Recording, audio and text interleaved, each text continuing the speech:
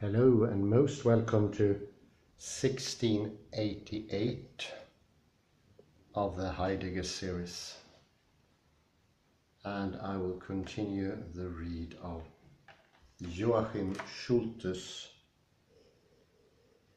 Experience and Expression.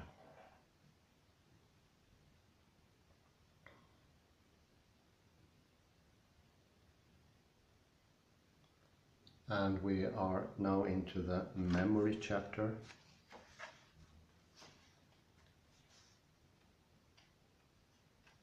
And we're looking into the idea that memory could be a sort of an engraving,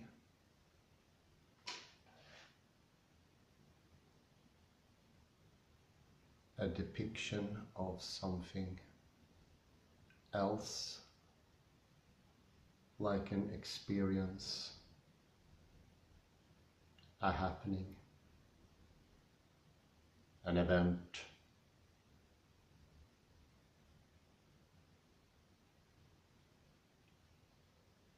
Maybe just a few said words or a nostalgic memory of that particular holiday trip.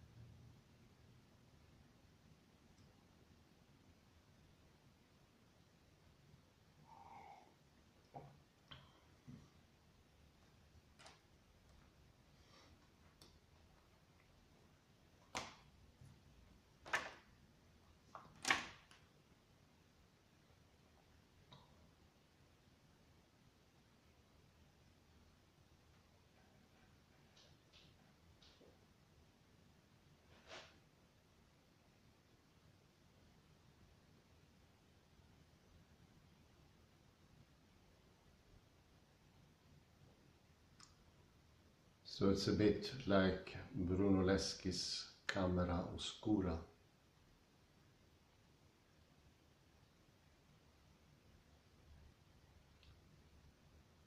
We are a black box that sort of suck up the environment.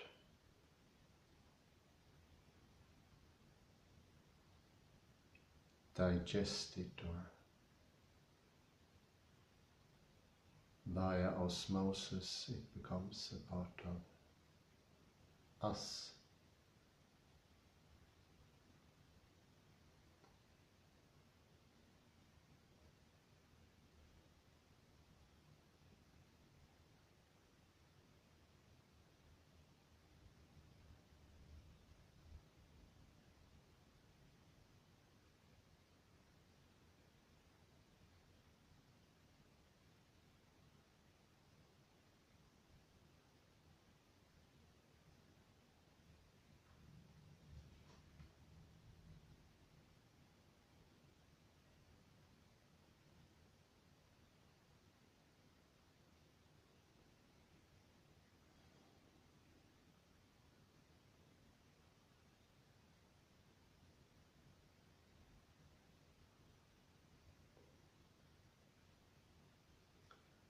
And these recordings can somehow be played out, and then they will reveal the same thing in some way as the experience.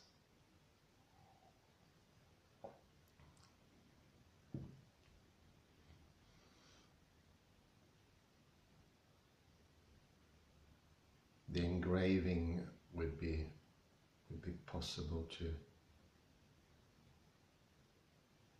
put it on a record player, or why not in a computer?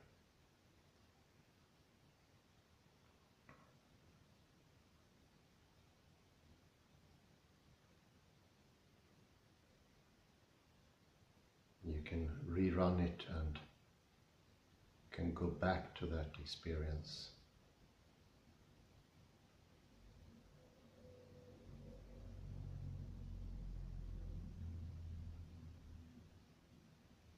And that there is an identity there between what you recorded and, so to speak, the actual experience.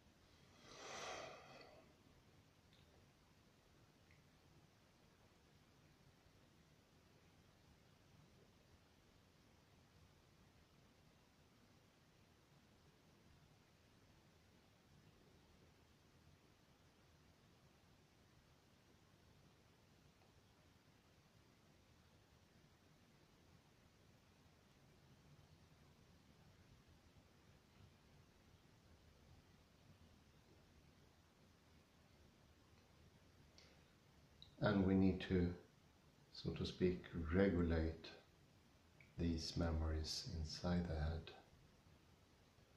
Put them in an order, beginning with the first. And how do we tell which one was first when it happened in time?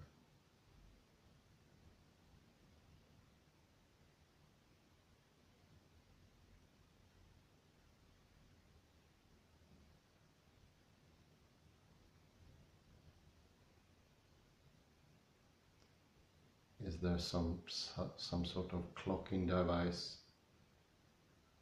So when the memory gets stored, it would be accompanied by a date and place.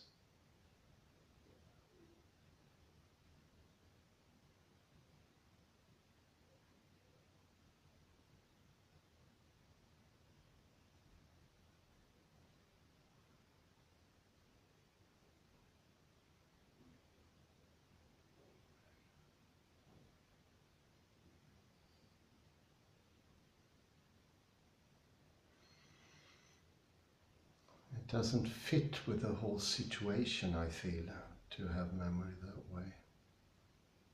So when you are living, doing your things, and all of a sudden, in a computer-like manner, you decide to retrieve a memory, unconnected to who you are at that moment, where you are, and your intentions in that very moment.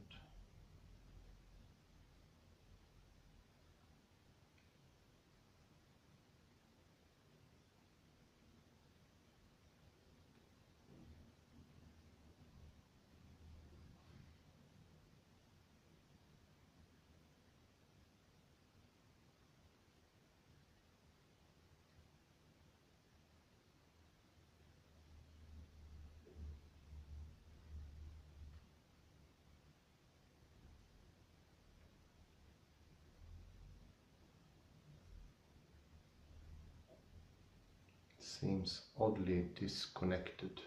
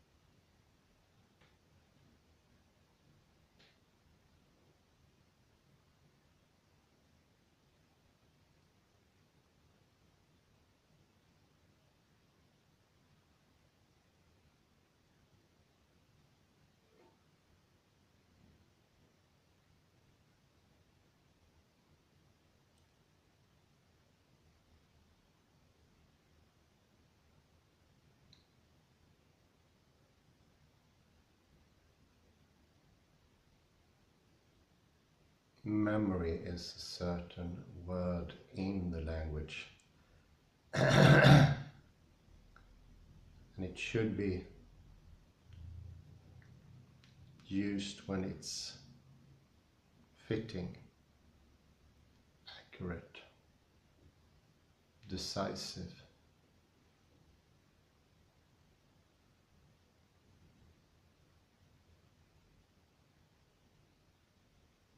Not retrieved at some random moment.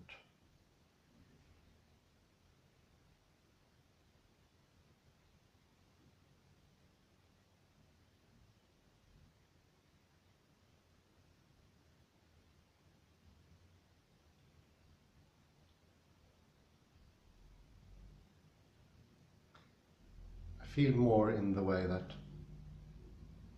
everything comes together at one instant.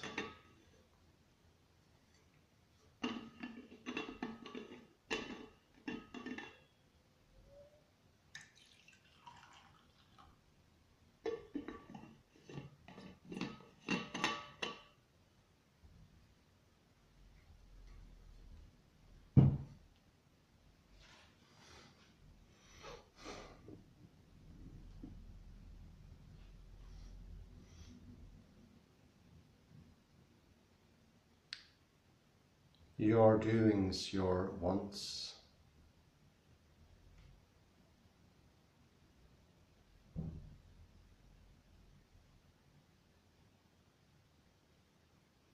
all the other aspects of the situation, your inclinations.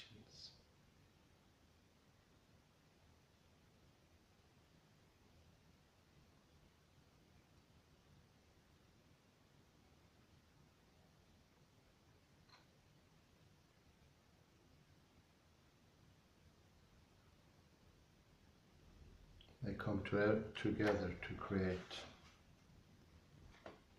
an opportunity for the concept of memory. I will continue now the reading of Experience and Expression, Wittgenstein's Philosophy of Psychology. I'm presently at page 117, the last paragraph on that page.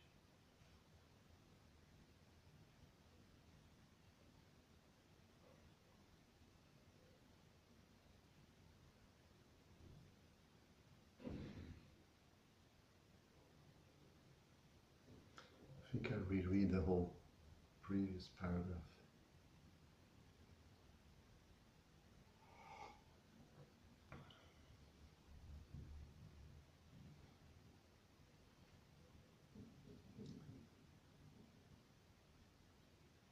How do I succeed in keeping memories apart from other types of contents of consciousness?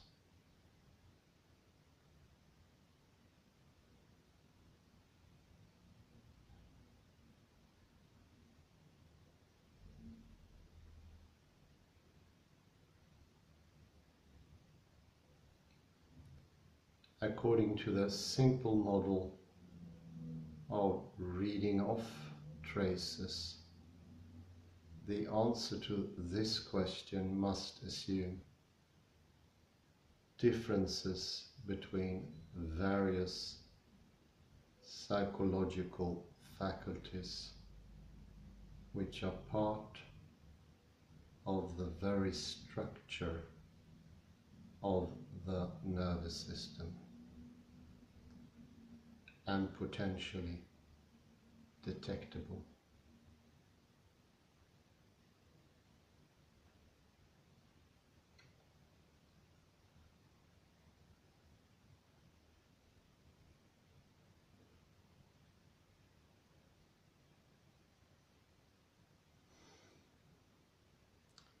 That is, the mind is regarded as somehow able to distinguish various contents according to their origins.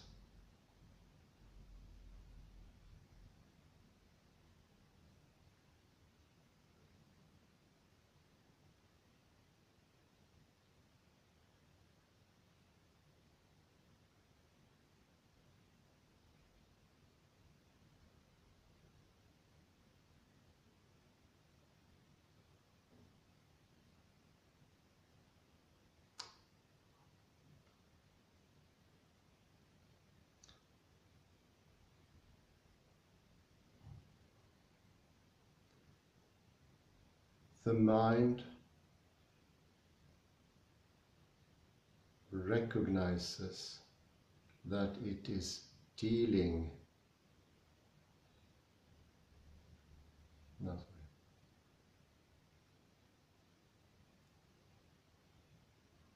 that is the mind, and this is important, is regarded as somehow able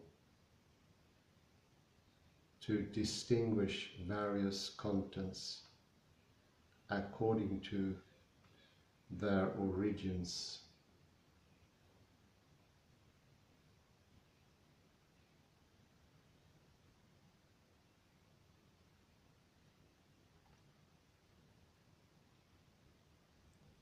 To illustrate this by means of a simplified example,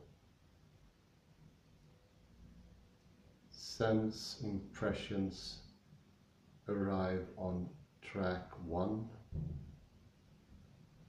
feelings on track 2, memories on track 3, etc.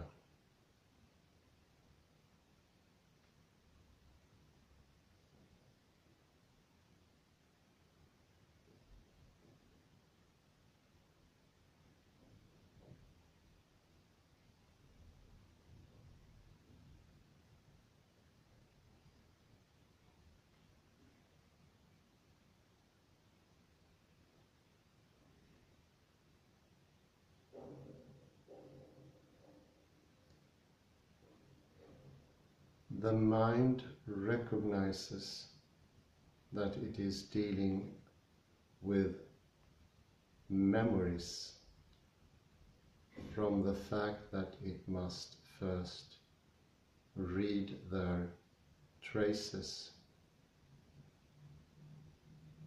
whereas impressions, images, and other contents of consciousness do not require that.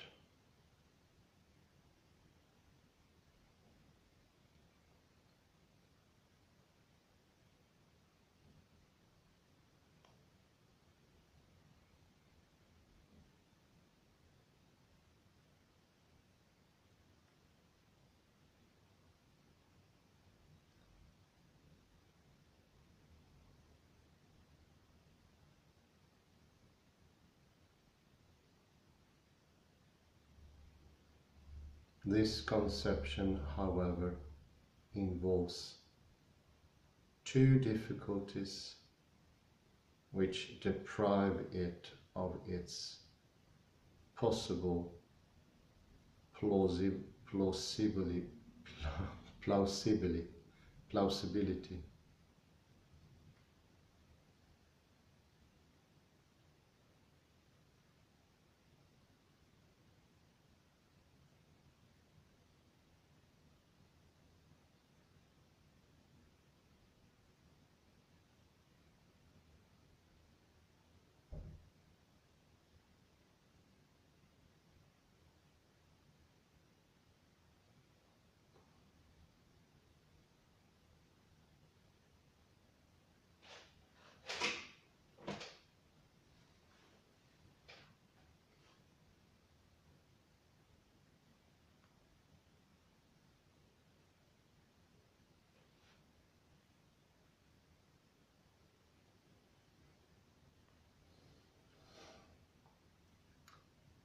First,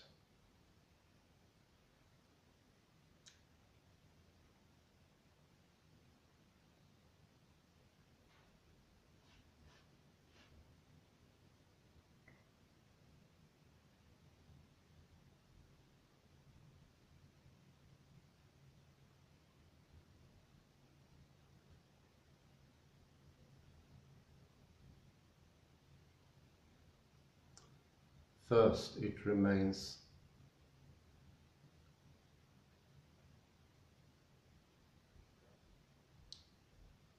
completely obscure how the mind could succeed in keeping different kinds of memories apart.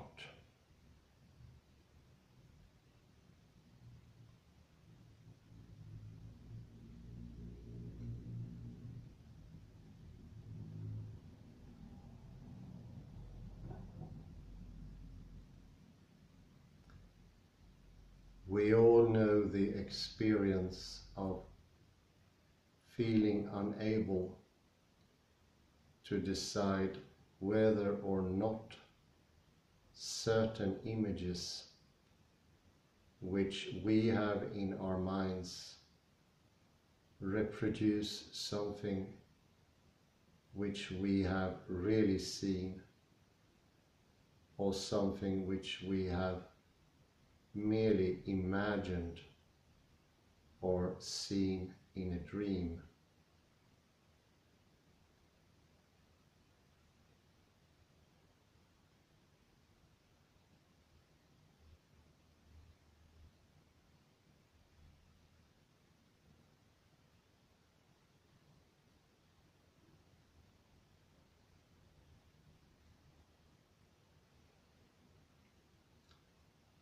In order to decide such a question,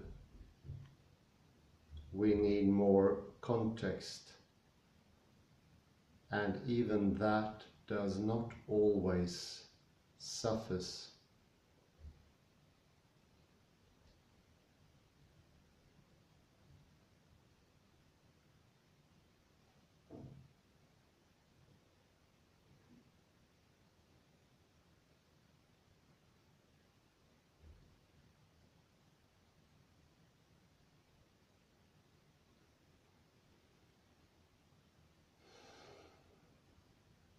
In that event, the question must remain open.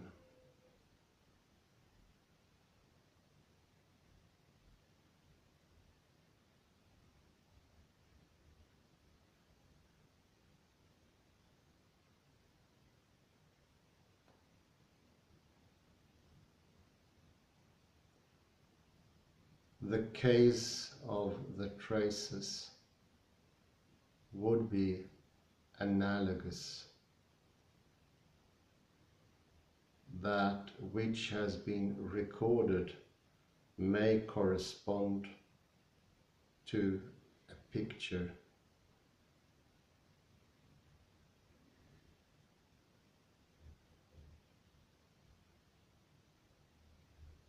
But whether it is a picture of a real occurrence or of a dream or of hallucination cannot be read off from the picture itself.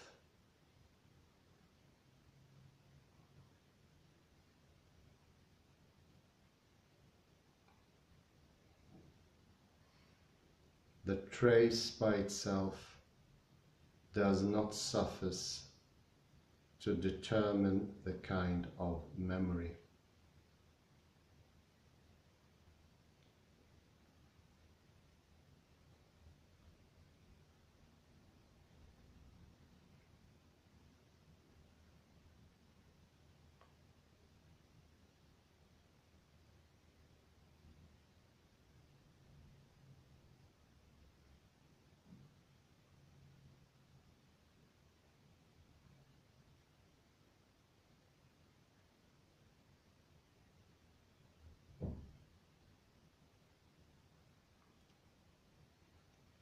We cannot gather from a written record which lacks all further information whether it is about something real or something invented.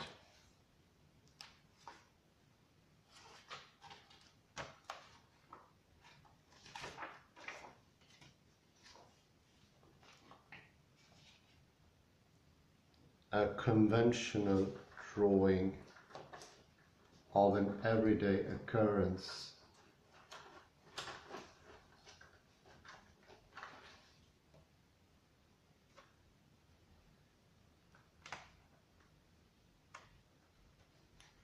does not show whether it reproduces a real event or a dream.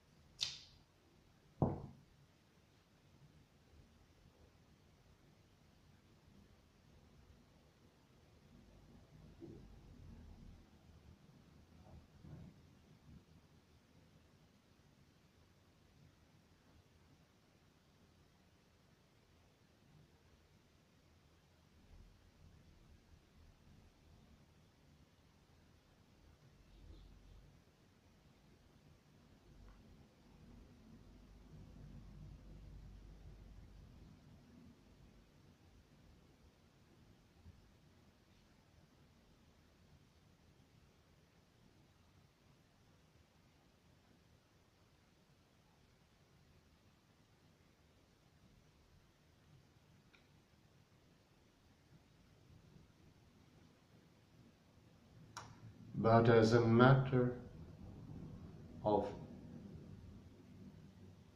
fact, we are rarely in doubt about whether what we remember is a real occurrence or a dream.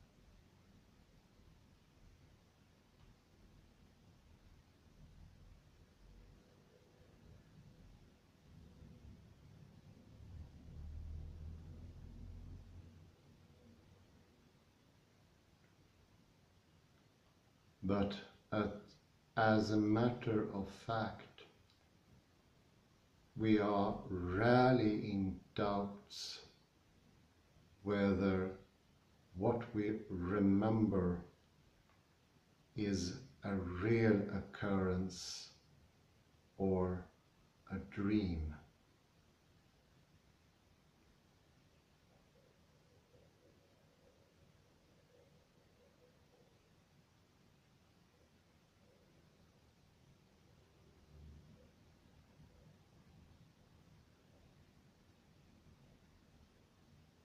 Shall we thus need a second kind of track which would divide memories into different categories?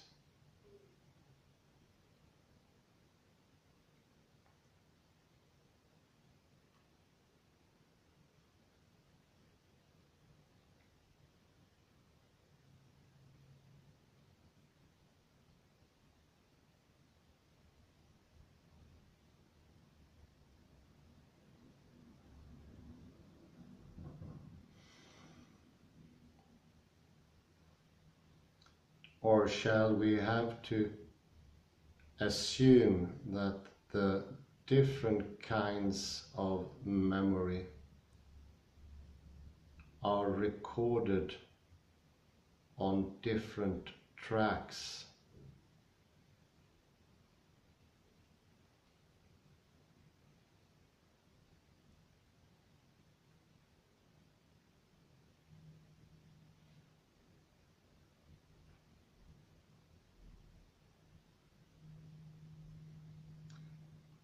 It seems that this sort of speculation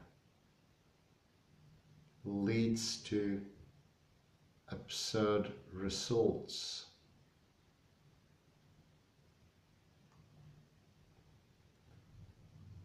For the more differences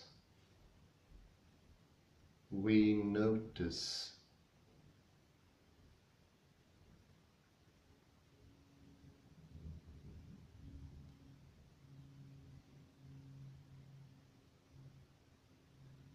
the more devices in the nervous system we shall have to postulate.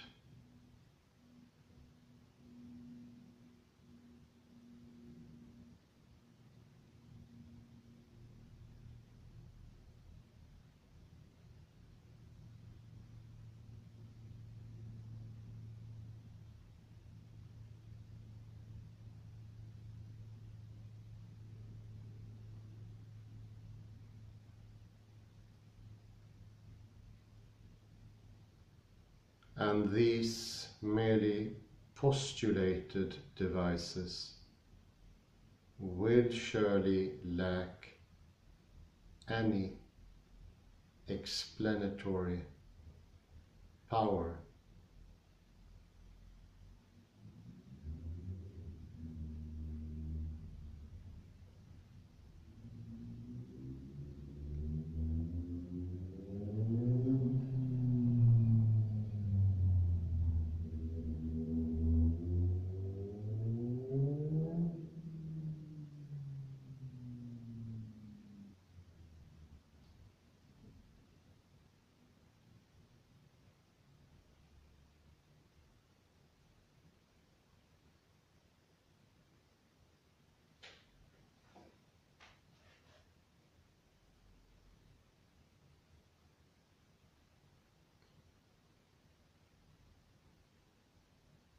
Secondly, the defender of the envisage model of memory traces overlooks the fact that present impressions, feelings, etc. themselves tend to involve memories.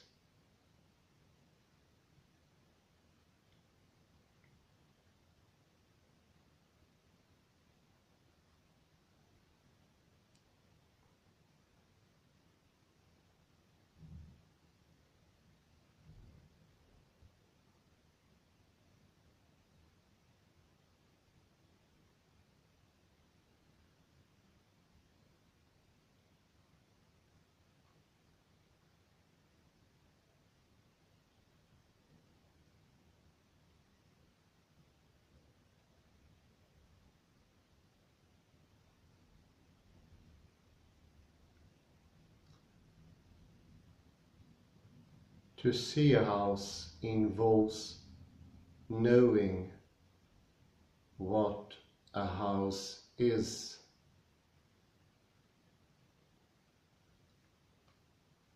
And knowing what a house is implies that one remembers the concept house.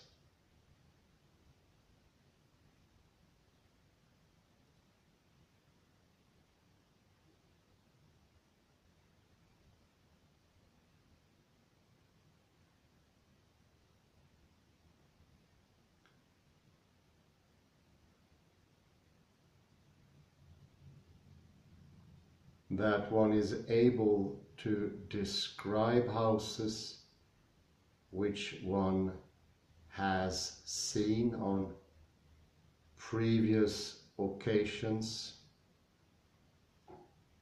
and many other things.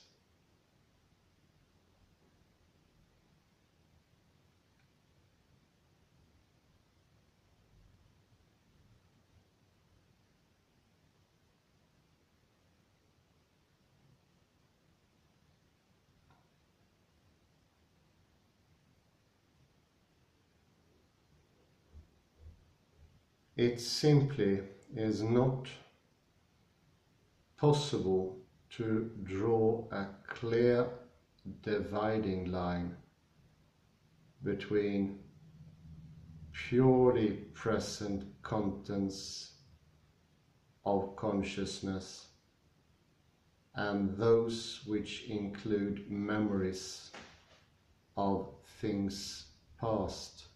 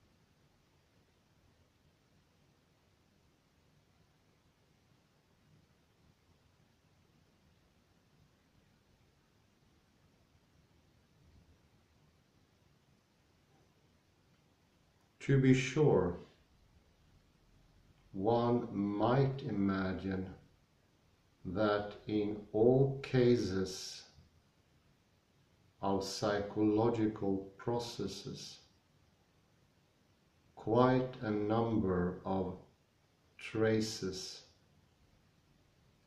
are simultaneously activated and contribute to our performances.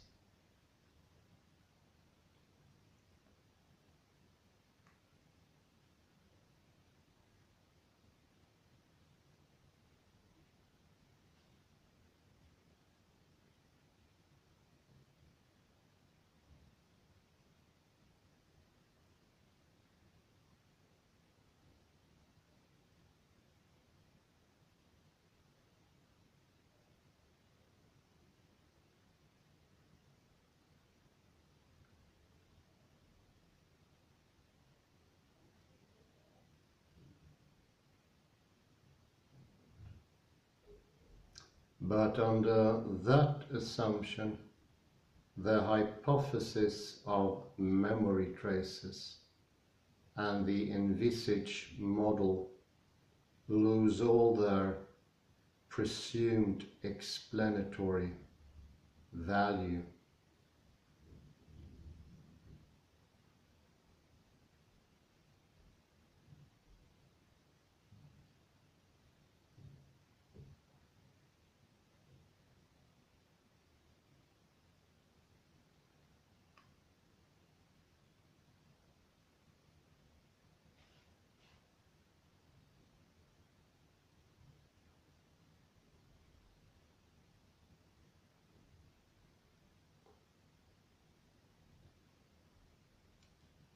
Just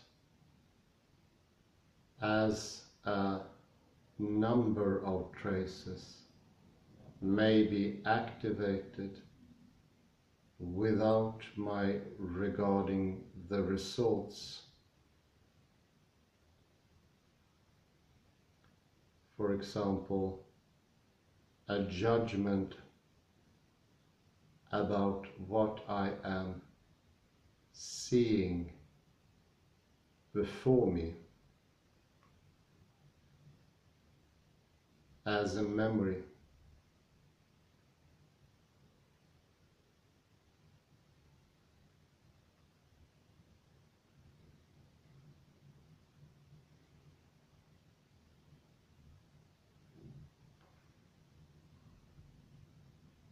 So there is no reason to suppose that in a different case I call a certain content of consciousness a memory for the reason that I have read it off a certain trace.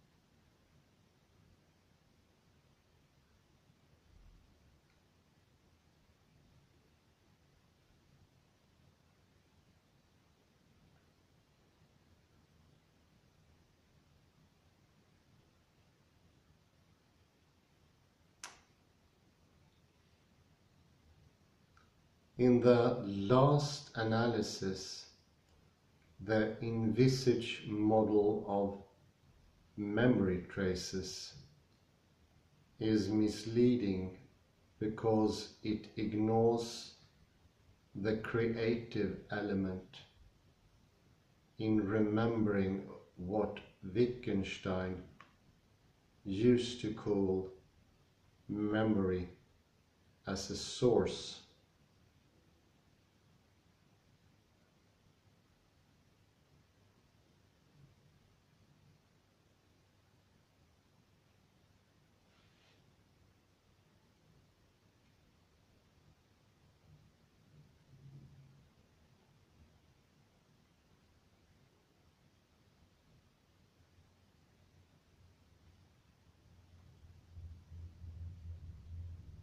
If I remember a certain passage from the Fourth Symphony by Brahms and hear the sequence of tones before my mental ear,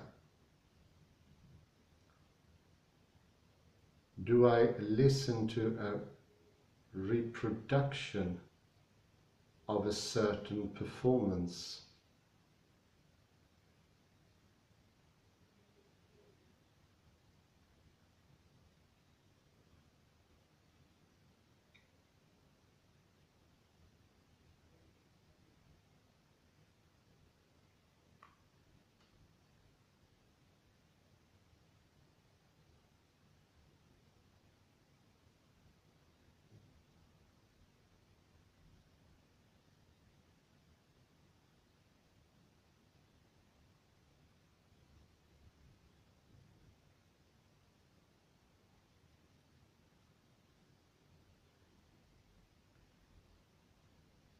If yesterday I heard the fourth conducted by Kleiber, and the day before yesterday I heard it conducted by Karajan, then my memory is likely to be influenced by both.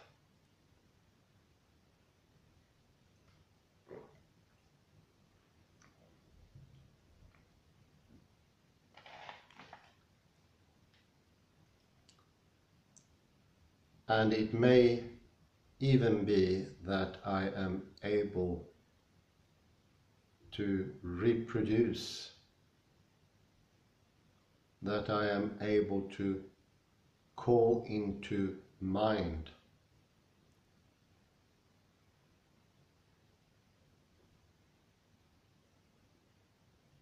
differences between those two performances.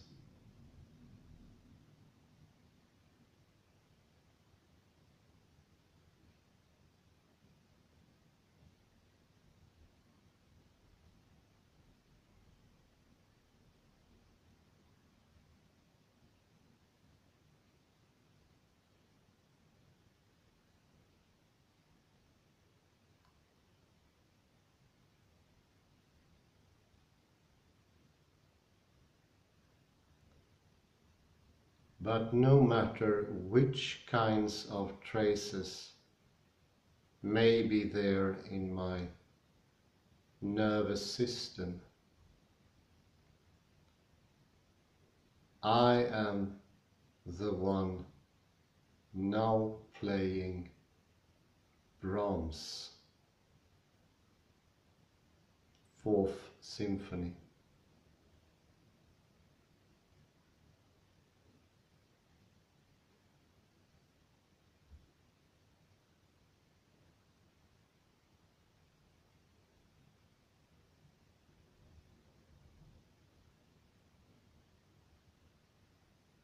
It is my present performance, what I am doing now, which makes memory such a puzzling thing and at the same time such an important agency.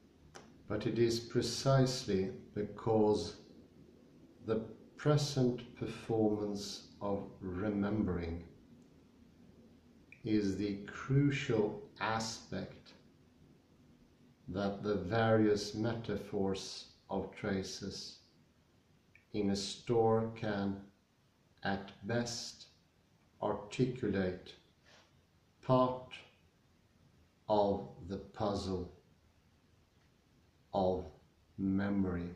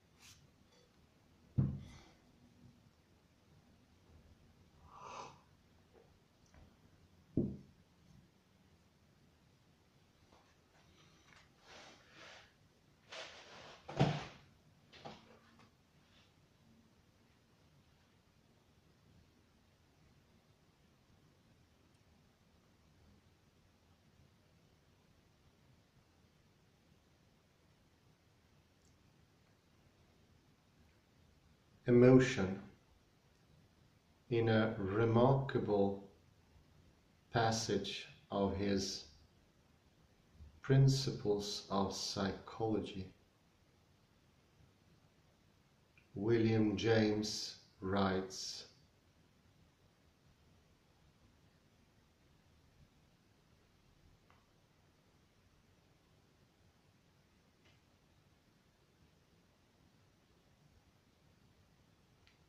"My theory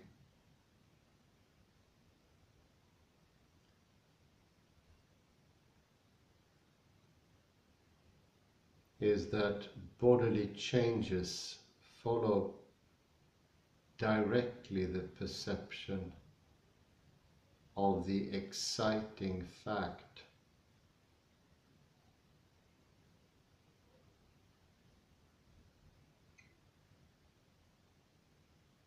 and that our feeling of the same changes as they occur is the emotion."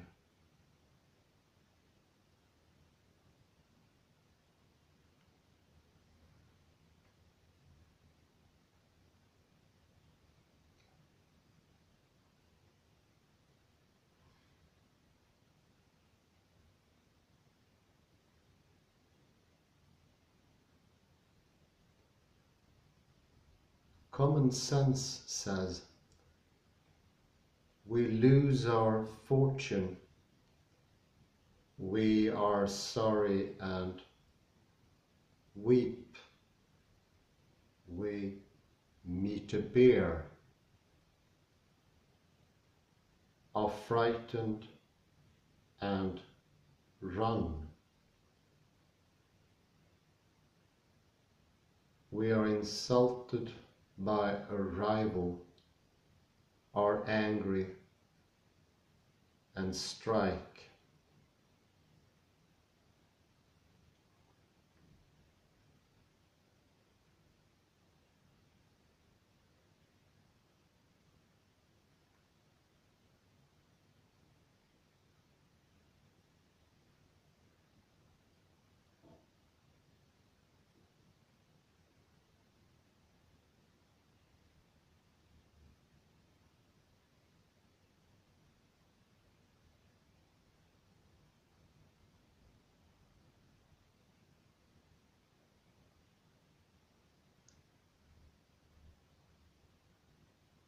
The hypothesis here to be defended says that this order of sequence is incorrect,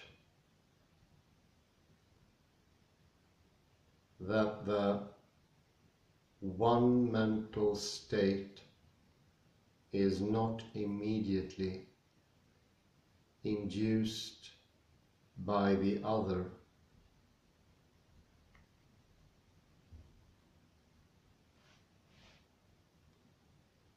that the bodily manifestations must first be interposed between.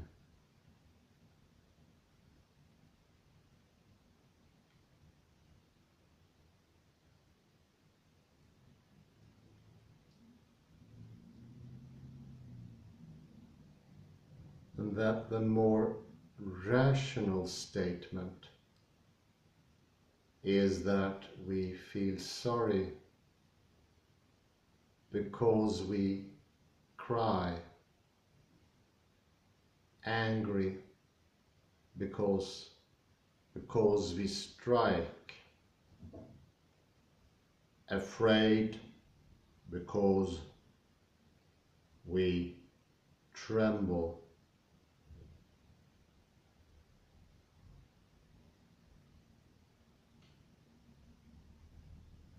Not that we cry, strike or tremble because we are sorry, angry or fearful, as the case can be.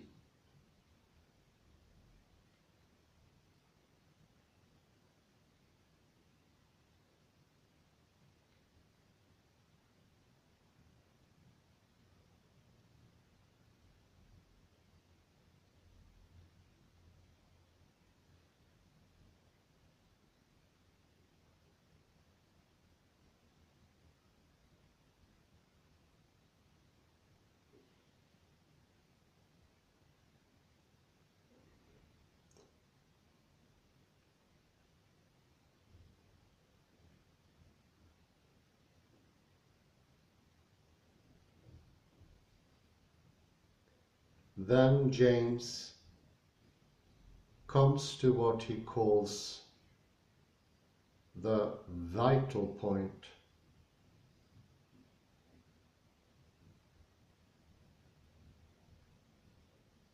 of his whole theory and mentions what has since come to be called a thought experiment.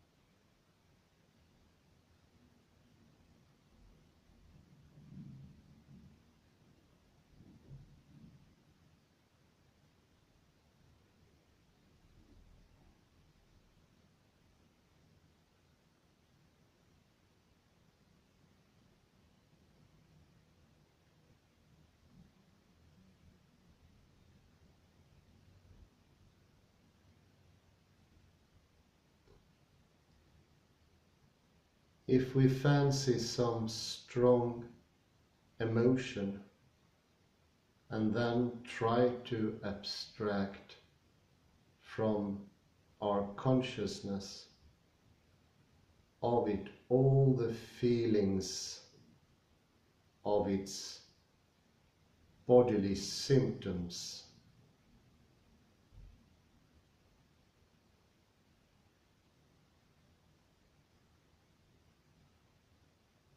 we find we have nothing left behind.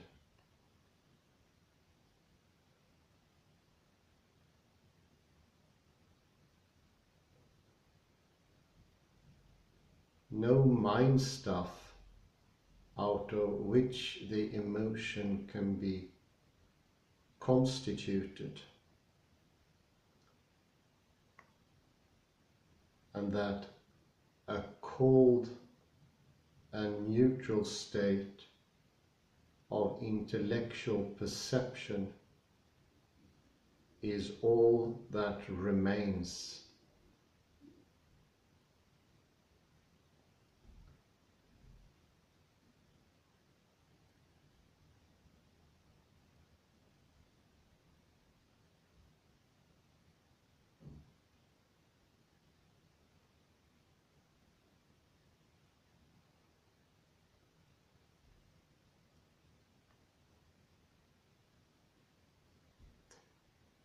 It is true that, although most people, when asked, say that their introspection verifies this statement, some persist in saying theirs does not.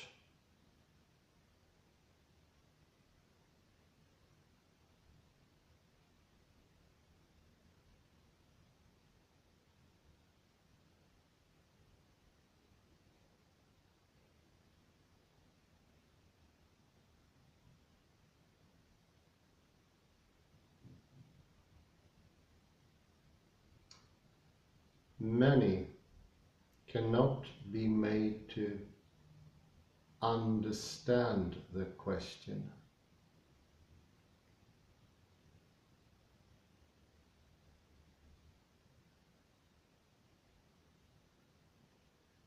When you beg them to imagine away every feeling of laughter and of tendency to laugh from their consciousness of the ludicrousness of an object,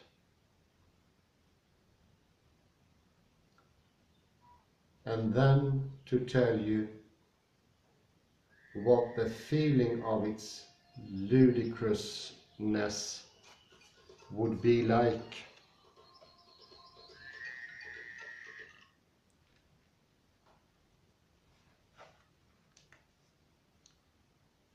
Whether it can be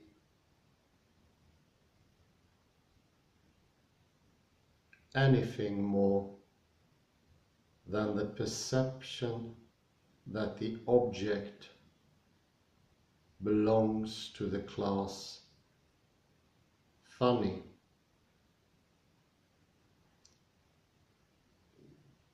They persist in replying that the thing proposed is a physical impossibility,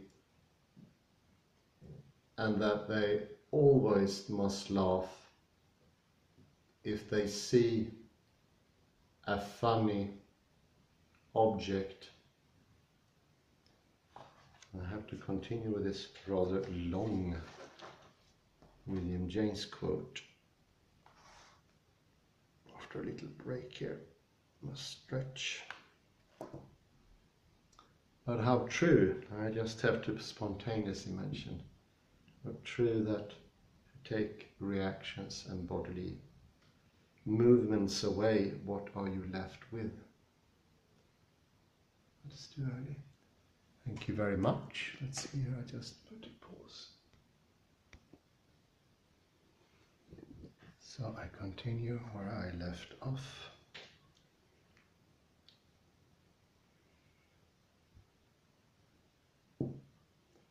Of course, the task proposed is not the practical one of seeing a ludicrous object and annihilating one's tendency to laugh.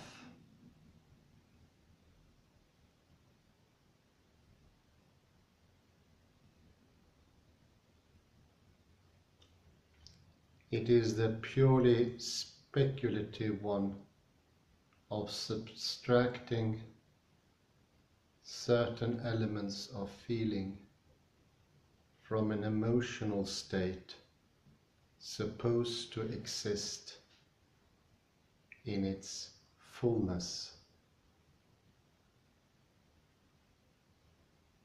and saying what the residual elements are.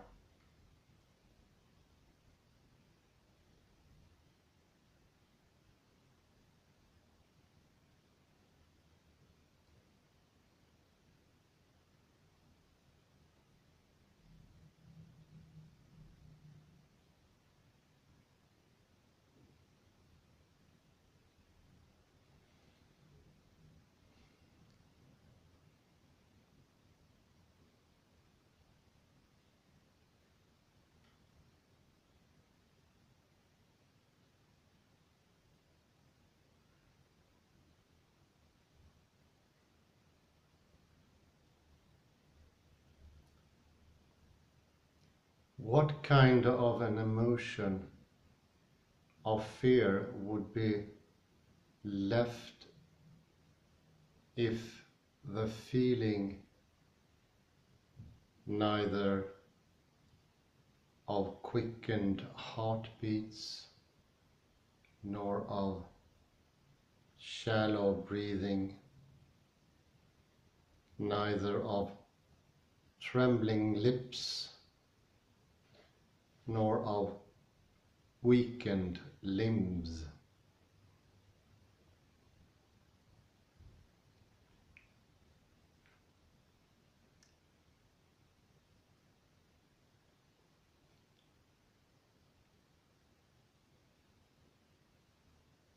Neither of goose flesh nor of visceral stirrings,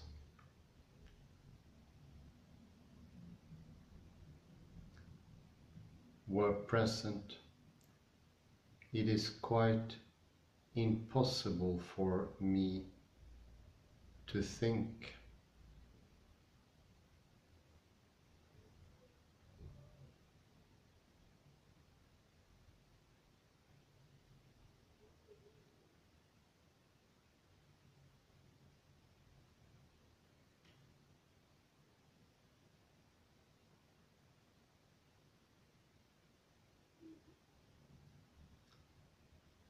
Can one fancy the state of rage and picture no ebullition in the chest, no flushing of the face, no dilation of the nostrils, no clenching of the teeth,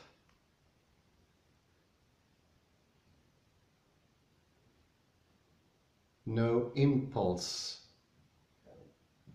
to vigorous action,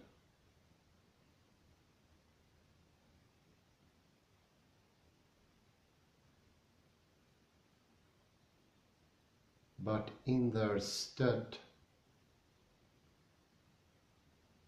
limp muscles, calm breathing, and a placid face.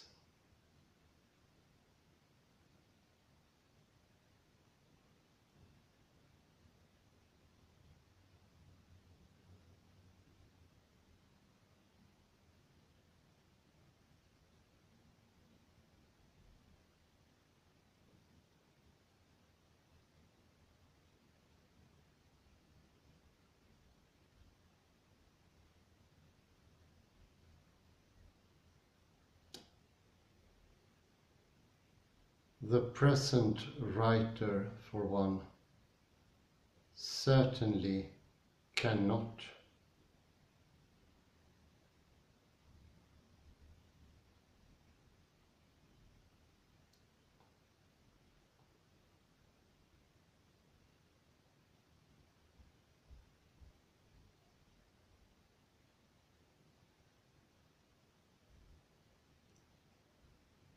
Every passion in turn tells the same story.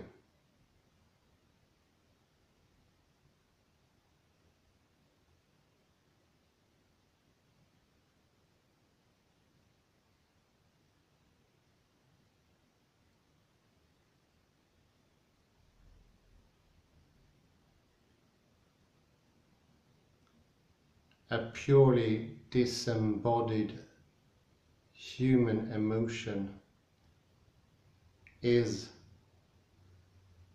a non-entity.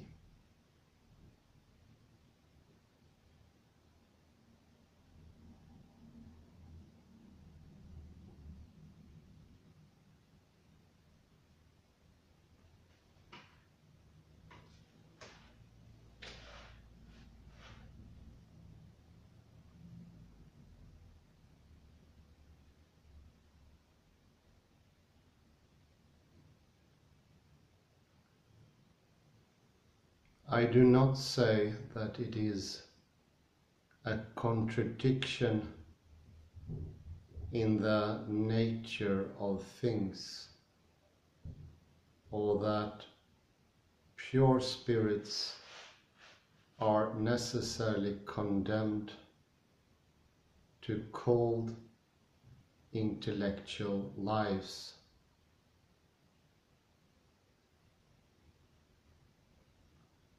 But I say that for us, emotion dissociated from all bodily feeling is inconceivable.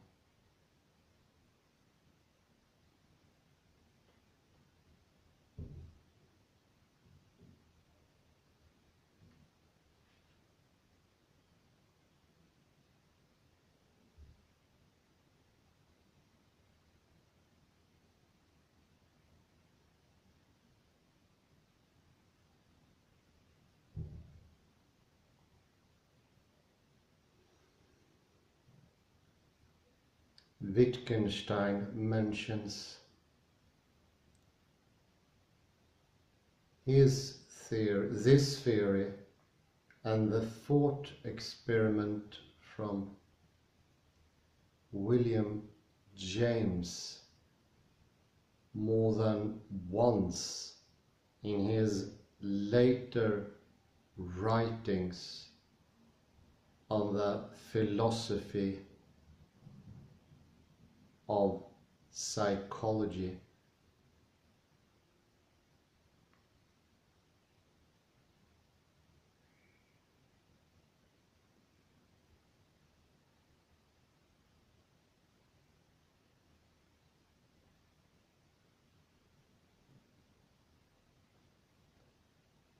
Of particular interest, however, is an earlier passage from the Brown Book, which was dictated in the academic year 1934 to 35.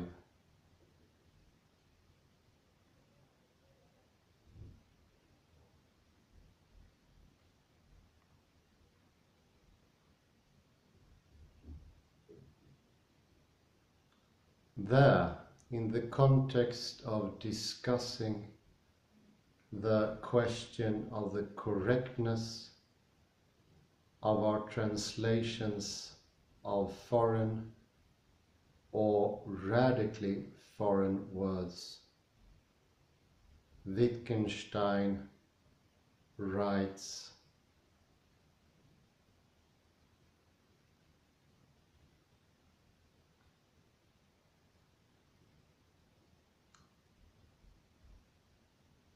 "You will find that the justification for calling something an expression of doubt, conviction, etc., largely, though of course not wholly, consist in descriptions of gestures, the play of facial expressions, and even the tone of voice.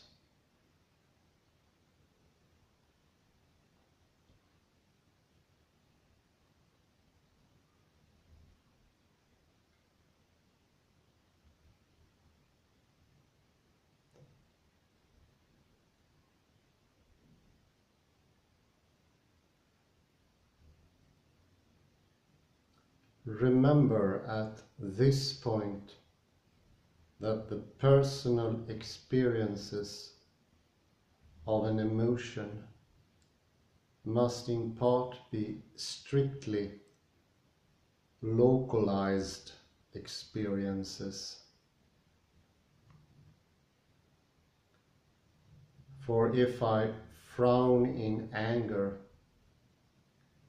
I feel the muscular tension of the frown in my forehead,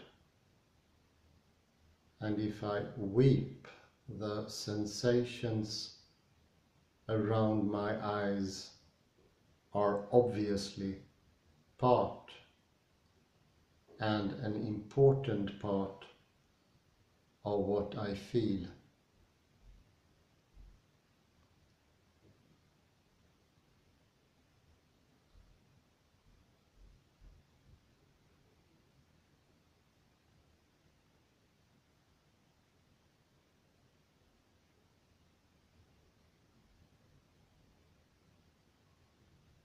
This is, I think, what William James meant when he said that a man does not cry because he is sad, but that he is sad because he cries.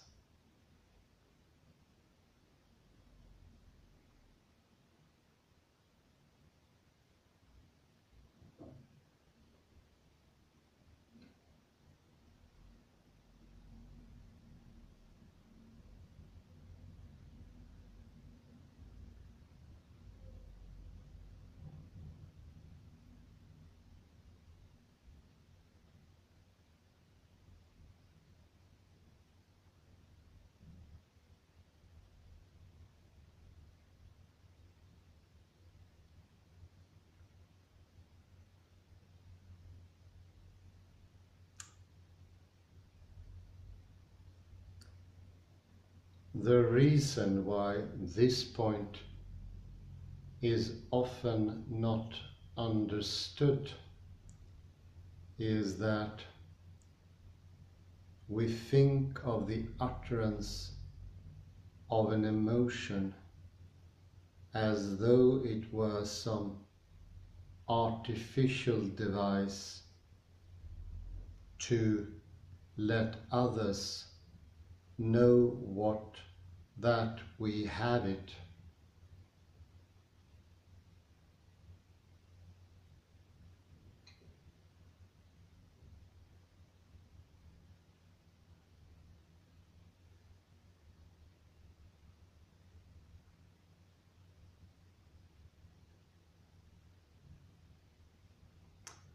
Now, there is no sharp line between such artificial devices and what one might call the natural expressions of emotion.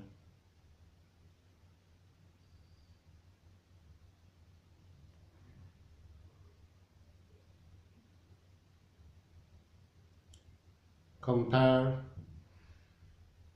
in this respect, weeping, B. Raising one's voice when one is angry, C. Writing an angry letter, D. ringing the bell for a servant you wish to scold.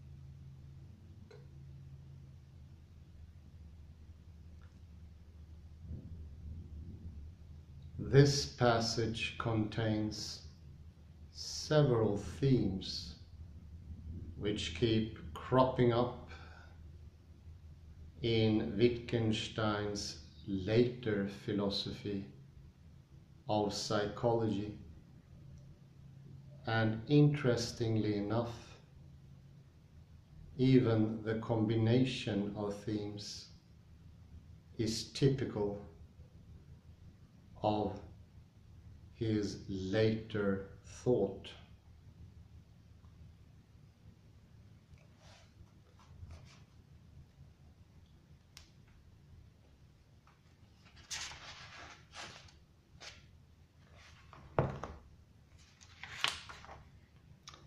The first point concerns the fact that we justify our ascriptions of psychological states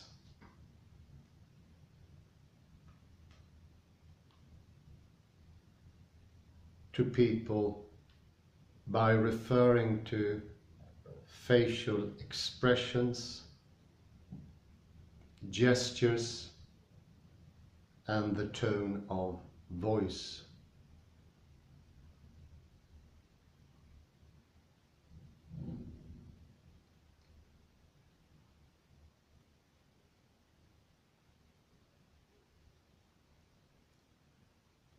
This is important not merely because these expressions often are our only grounds for attributing certain states to others,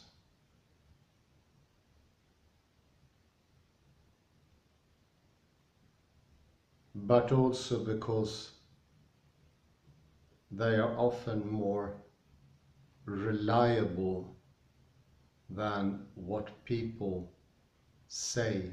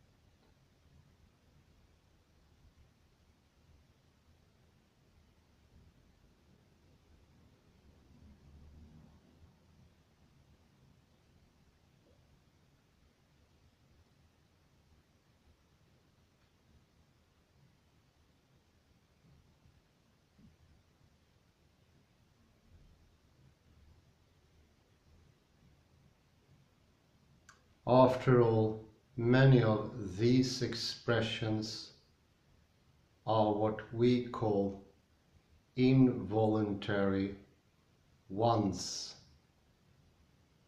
They are difficult or impossible to suppress or imitate.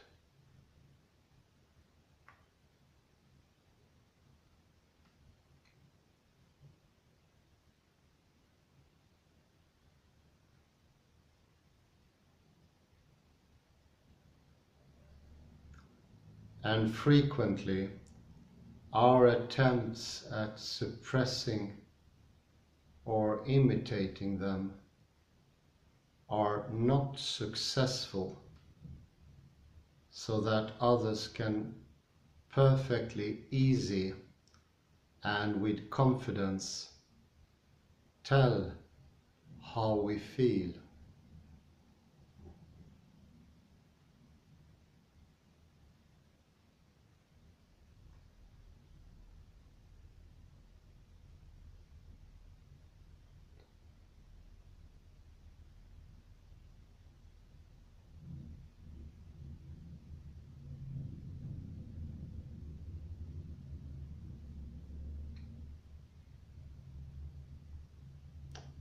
The second point is a very involved one. Here Wittgenstein talks about our experiences of emotions, and the questions arises in this context are largely colored by the problems already alluded to under the heading of observing one's own state of mind.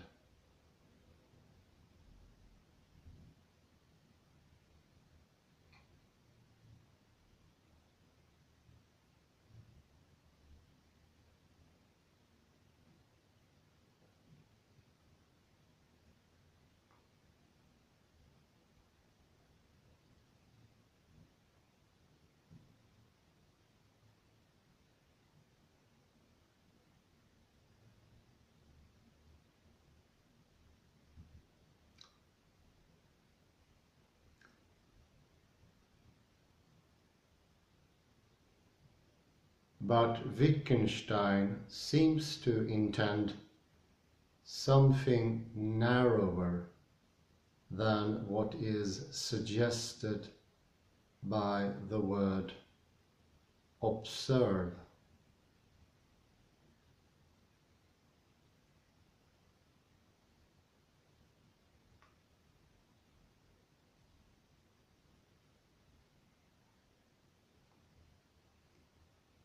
When he speaks of experiencing a certain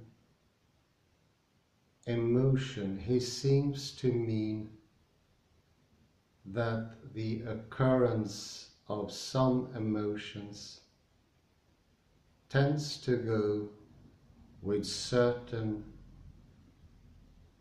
typical feelings, and that this way of experiencing our emotions is possible only if these feelings concern a well-circumscribed part of our bodies.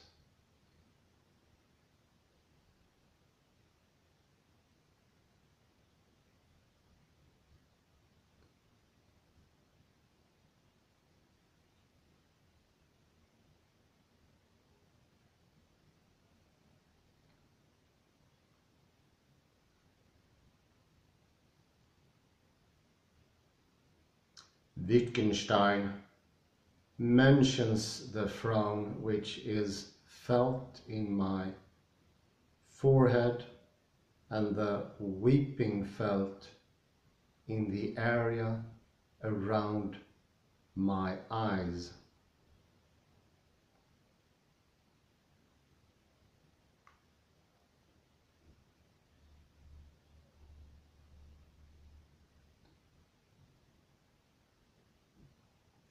But this does not seem to apply to all kinds of emotions.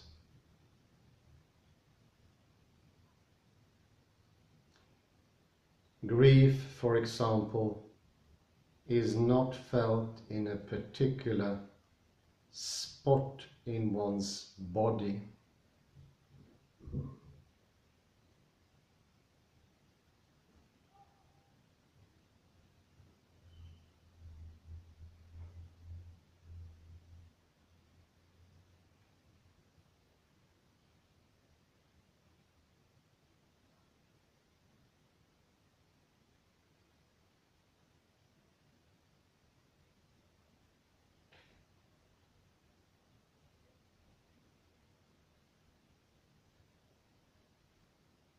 Certain more specific circumstances, on the other hand, are felt in this way.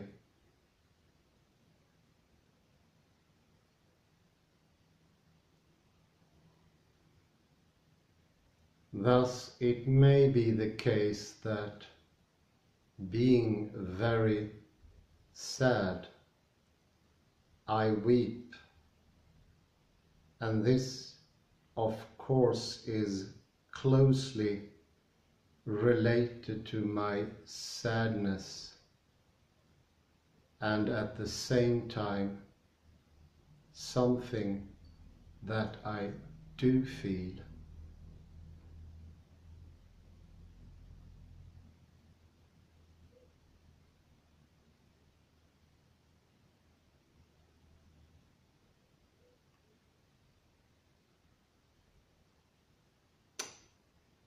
Tears, however, can also be shed from joy. So the mere fact of crying is not very indicative of the emotion in question.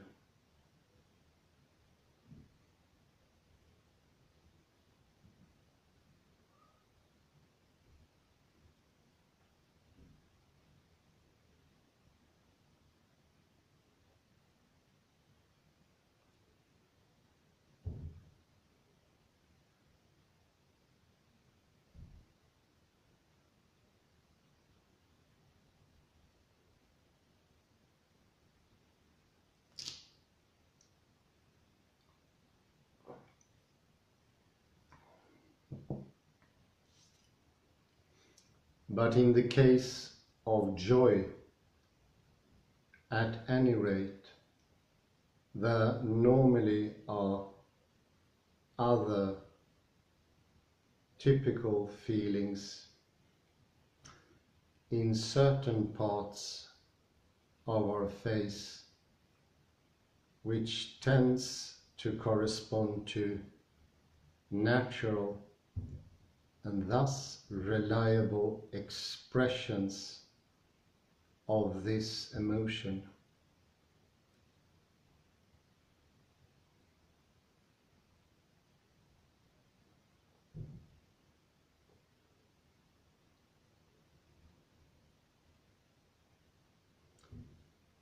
The third point mentioned by Wittgenstein again concerns the question of expressing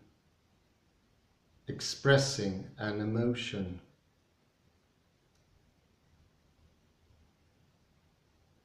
He says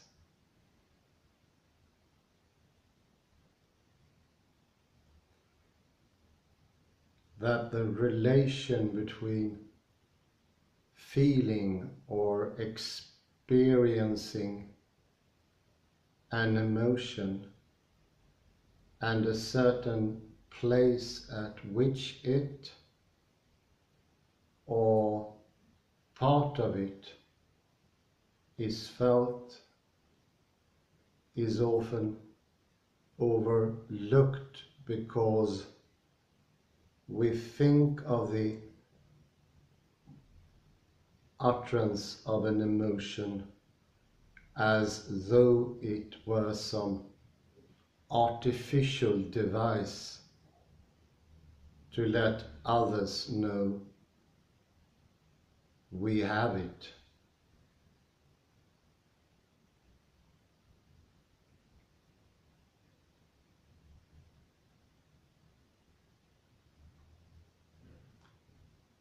Now, this connection may not appear altogether obvious.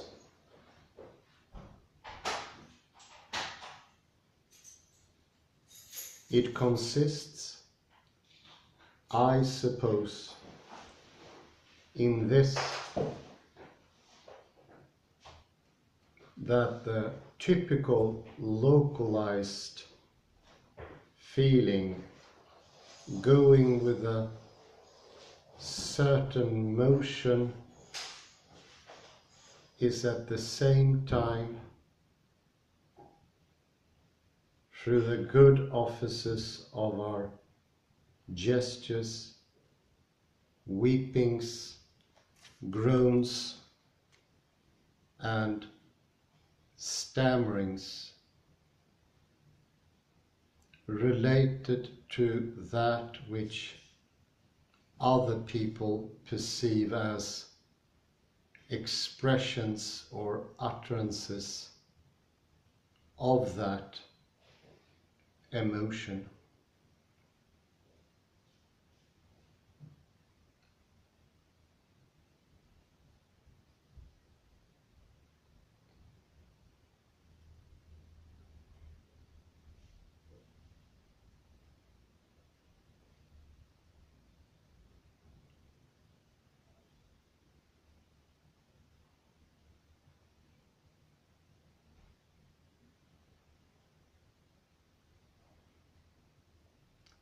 And Wittgenstein wants to stress that these expressions or utterances are often very natural, not artificial ones.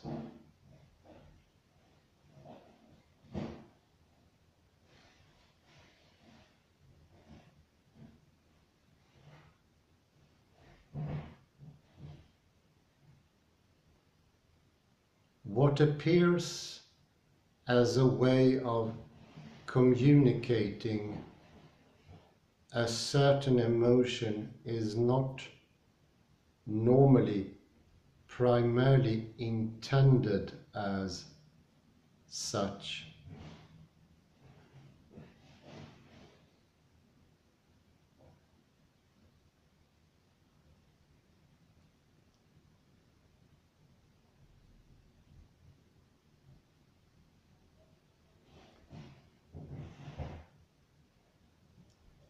When I sit at the breakfast table and notice that my father's nose is twitching, his fingers jerking, his brows knit, and his face purple,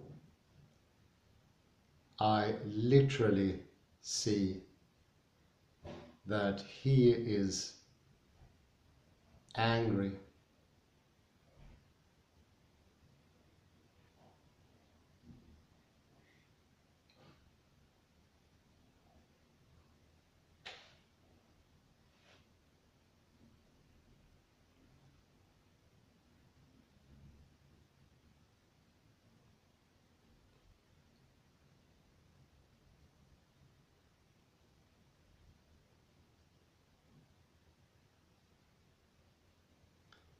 These unmistakable signs of his anger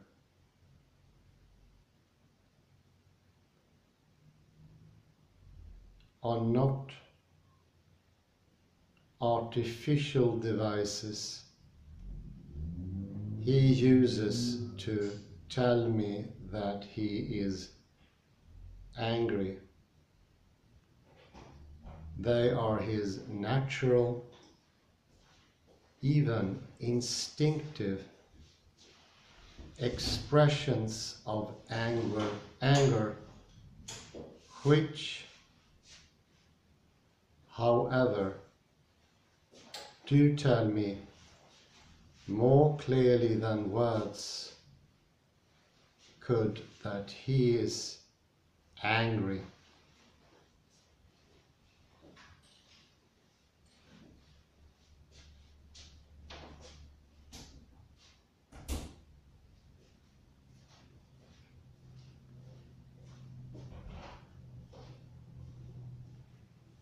Of course, he may on another occasion try to use these signs or symptoms as devices for trying to give me the impression that he is angry.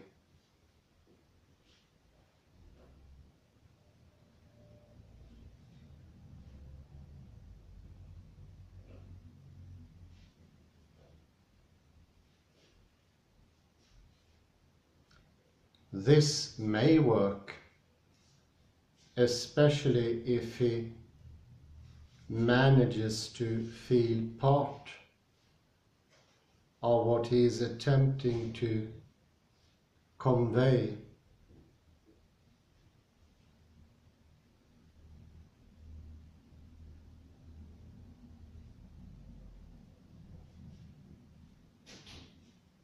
But it is nevertheless a very different situation.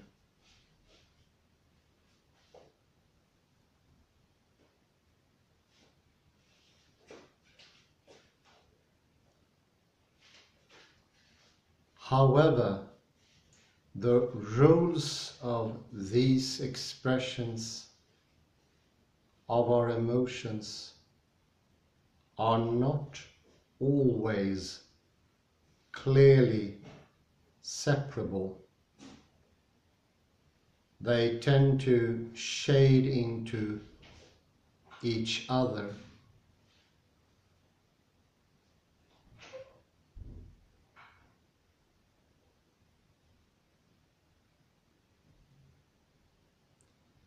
This is why Wittgenstein asks us to consider 4 different cases where our expressions are more or less natural, as the case may be, more or less artificial.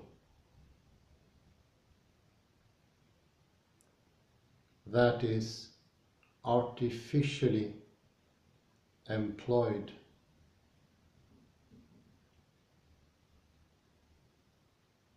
To give the impression that one is angry.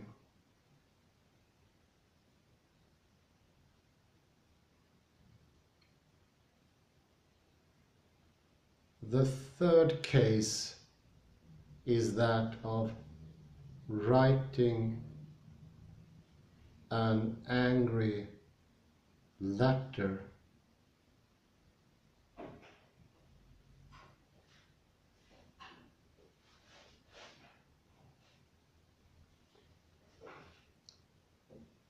In this case, the medium of writing by itself takes away much of the naturalness of the expression.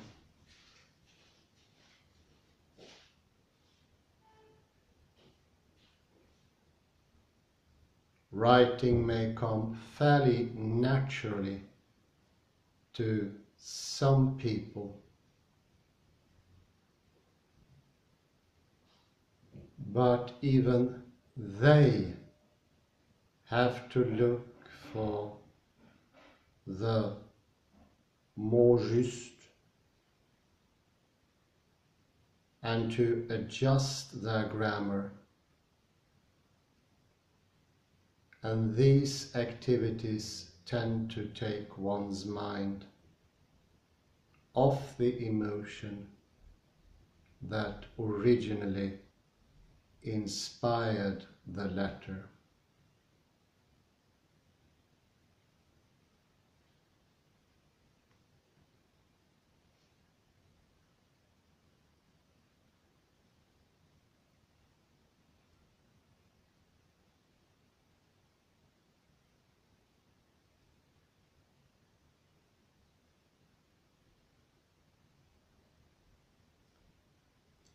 The fourth case, in which you are ringing the bell for a servant you wish to scold, is a curious one.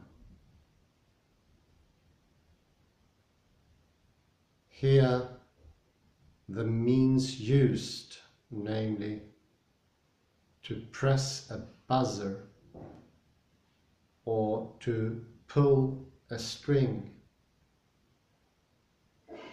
is decidedly an artificial one, but it may still be a natural way of expressing your anger.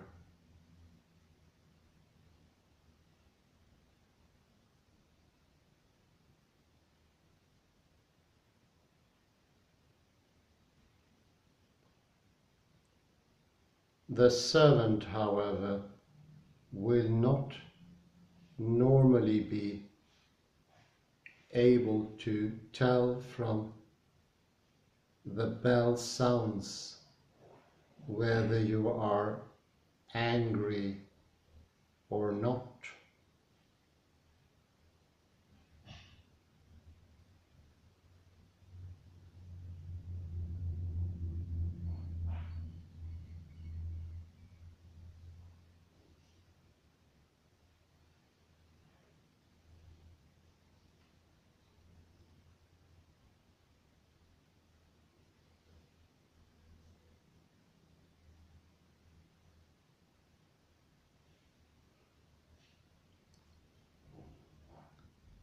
As we have seen,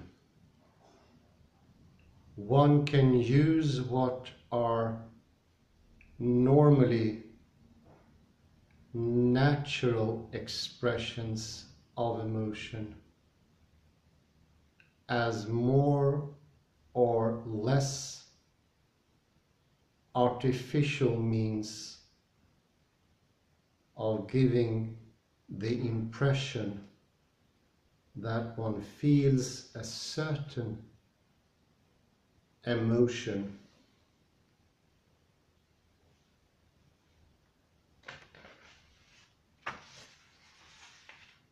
but our capacity to feign such expressions can also be relied on to the cause oneself really to feel that emotion.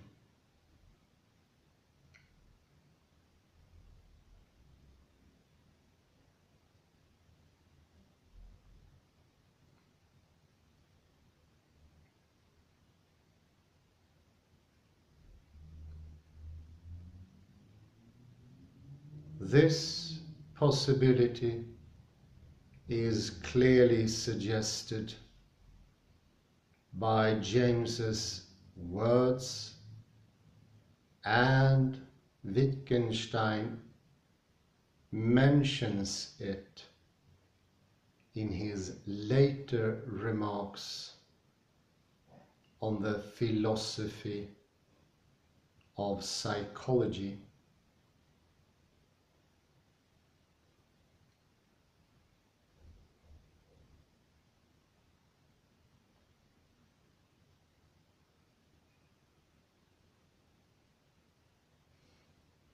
And how does it come about that, as James says, I have a feeling of joy if I merely make a joyful face, a feeling of sadness if I make a sad one?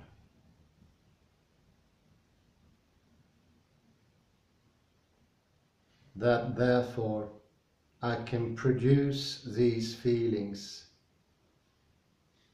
by imitating their expressions.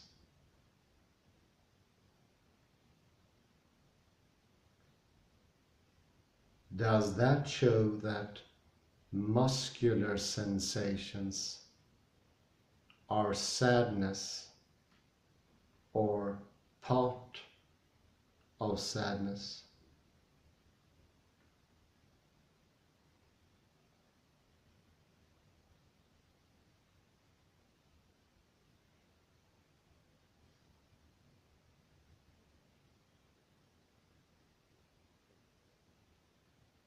Wittgenstein's last question concerns the problem of whether there's a conceptual or merely an empirical connection between statements about emotions and statements about the expressions of emotions.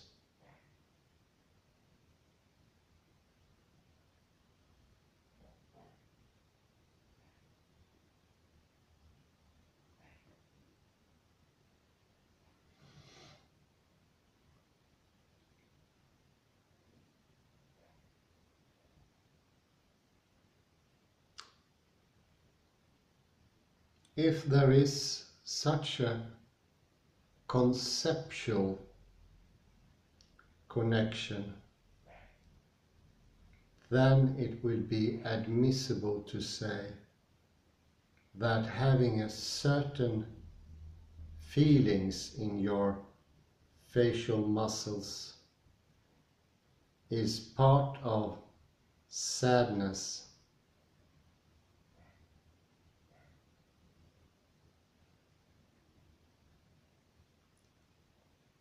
If, on the other hand, there's no such connection, that is, if statements about the expressions of emotions only say something about empirical relations between those expressions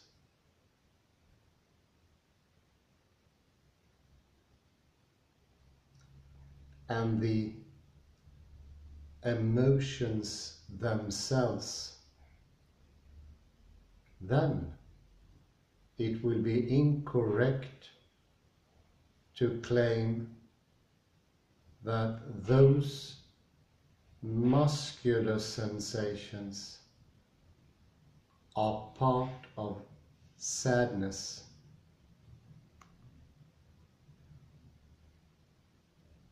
Thus, Wittgenstein writes,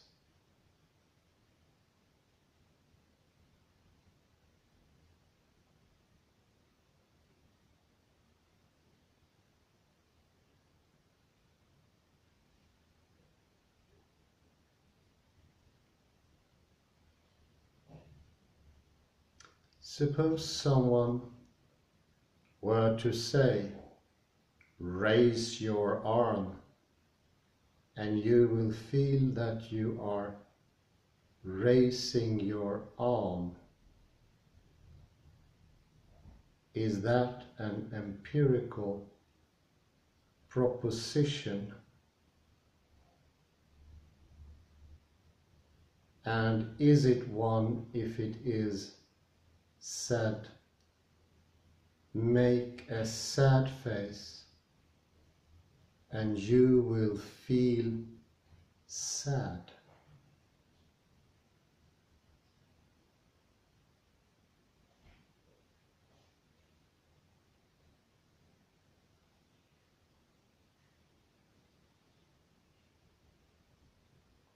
Or was that meant to say,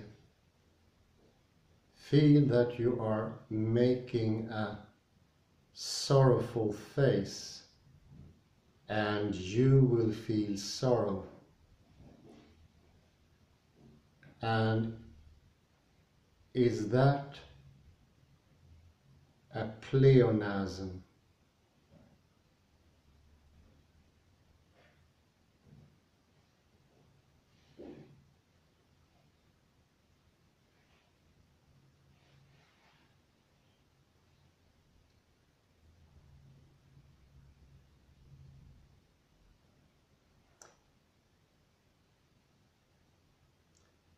Now, what about the first question? Is raise your arm and you will feel that you are raising your arm, an empirical statement.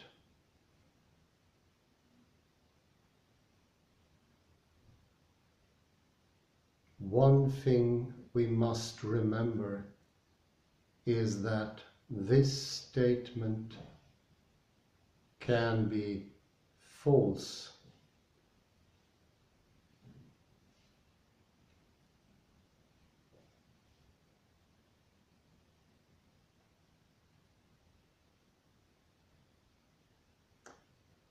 This is the case, for instance, when a person we are talking to has taken a drug which renders his limbs numb, so that he will feel nothing.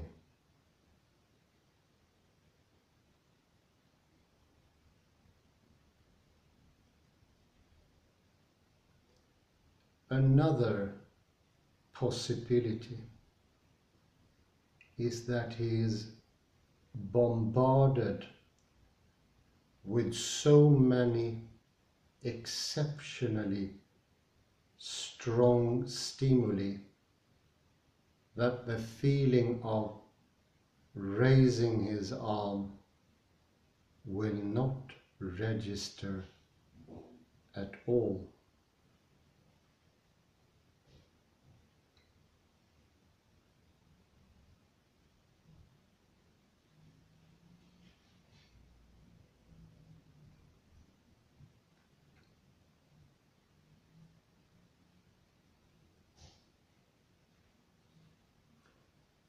The possible falsity of the statement seems to speak in favor of thinking that it is an empirical one.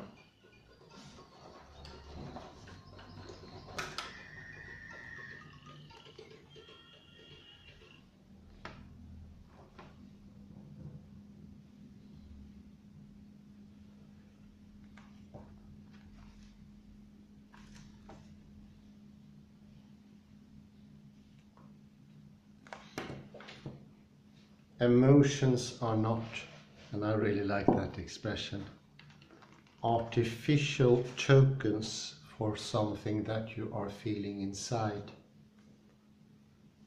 Some sort of signs. Now she is angry, happy, sad. Almost like traffic signs.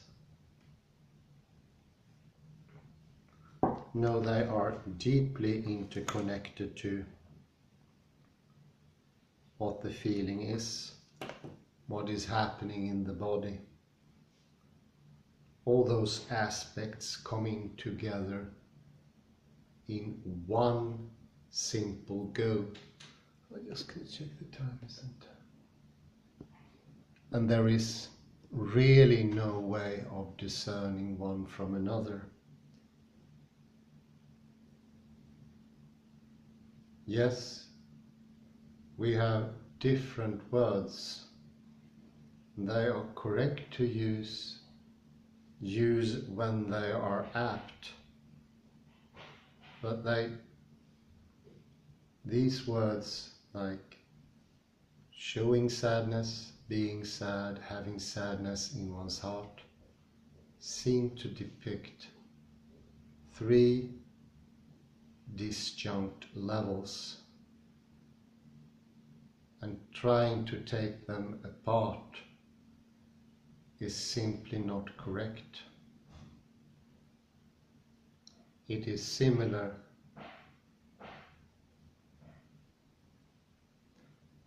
to what we said before about thinking. You can't look into one's head to see what that person is thinking.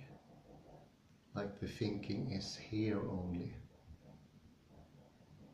and all the outside is irrelevant, non-connected.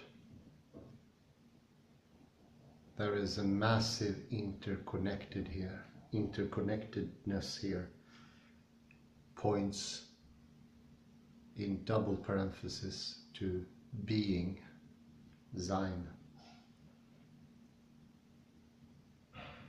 I think this calls for a great summary, but now is not the time. I say thank you very much and have a very pleasant morning, day, afternoon or night, wherever you are. Thank you very much.